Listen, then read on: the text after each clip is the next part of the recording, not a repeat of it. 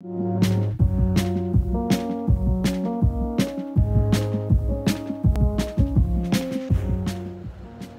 everybody, greetings from the Tahitian Hotel here in Holiday, Florida.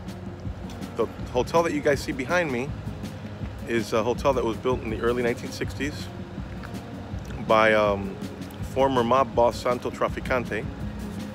The way that it went down is when the mob ruled Havana back in the early 60s, or I'm sorry, in the 50s, he got ousted out of Cuba. Basically with the money from the Cuban casino operation and the gambling and everything, they were able to build this hotel that's right behind us here, which still stands today. Great piece of Tampa history. Just wanted to show you guys.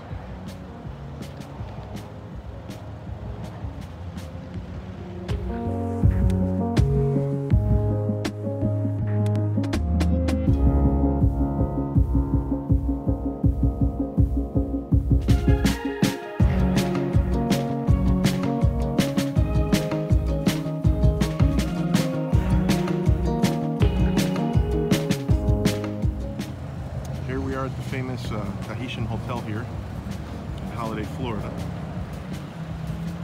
This hotel has a lot of history. Beautiful hotel, very Polynesian style, going back to the early 1960s. It's acres and acres of a hotel. Obviously it's run down now, but it's a gorgeous period hotel.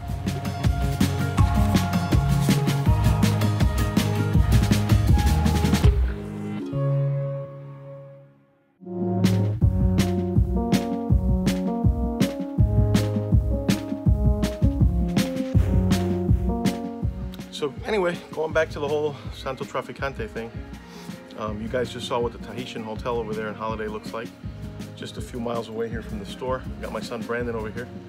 He's always kind of a little entertained, I guess, by our little cigar stories and cigar history and Mafia history and everything else.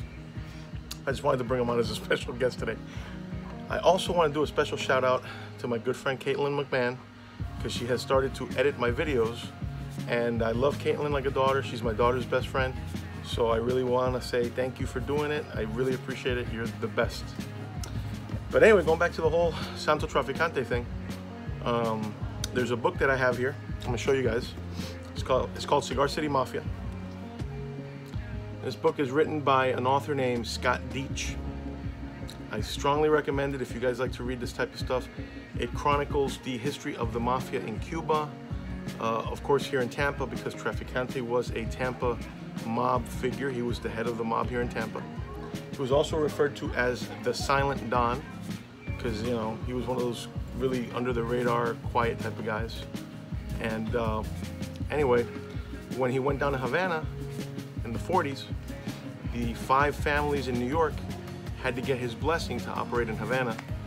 And subsequently, his son, Santo Trafficante Jr., took over his position in the Mafia here in Tampa and the reins. And eventually they ended up building the Hotel Riviera in Cuba. And when Castro took over, he pretty much nationalized all the hotels, all the businesses. But Trafficante was playing both sides. He was playing friends with Batista, friends with Fidel. Things didn't work out the way he wanted. He ended up in jail. And then right in the beginning of the whole thing in the revolution, he bribed the Cuban guard to get him out. And he said, look, if you get me out of here, I'll give you the money in Florida. And, you know, I think the whole thing happened, obviously, because he ended up landing here in Tampa. And his good friend, I can't remember the name, the Tampa, or the Hillsborough County sheriff at the time, picked him up at the airport. But that's another story for another day. And there's a few connections in this area here. Like you guys saw, the hotel there in Holiday. There's actually a picture of it here in the book. I'll show you guys. There it is right there, the Tahitian. And it says, the Tahitian Inn, Tampa Wise Guy Hangout, that was built on land owned by the Trafficantes. What do you think about it? Definitely interesting. Interesting history, right? Yeah. Right here in our own backyard. And I mean, there's so many awesome places to go check out here in Tampa Bay. to have such amazing history when it comes to this type of stuff. You know, places where people have been gunned down, if that's your thing. If you haven't checked it out, definitely go check out the Tahitian. It's not too far from Tarpon Springs here. It's about 10 minutes away. They also had a famous movie, the Donnie Brasco. Okay. It was kind of filmed in that area there too. And when did it come out? Back in the 90s. Okay. Johnny Depp is in it. It's about the Mafia too, and there's, you know, connections here in this area. This book is funny because it shows all the Cubans and the Italians, how they work together in Tampa, in the mob, in the bolita business, which is, you know, the illegal numbers racket, the lottery or whatever. But anyway, I just love this type of stuff. I'm sure you guys have come here to the store. We always find ourselves talking about this type of stuff, and I just really, really enjoy it. Yeah. What do you think about it? It's definitely a cool piece of history. Well, anyway, with that being said, guys, I want to sign off, and just wanted to showcase the whole Tampa underworld connection here to our little piece of Florida. Have a good one. There we are at the old Tahitian Inn.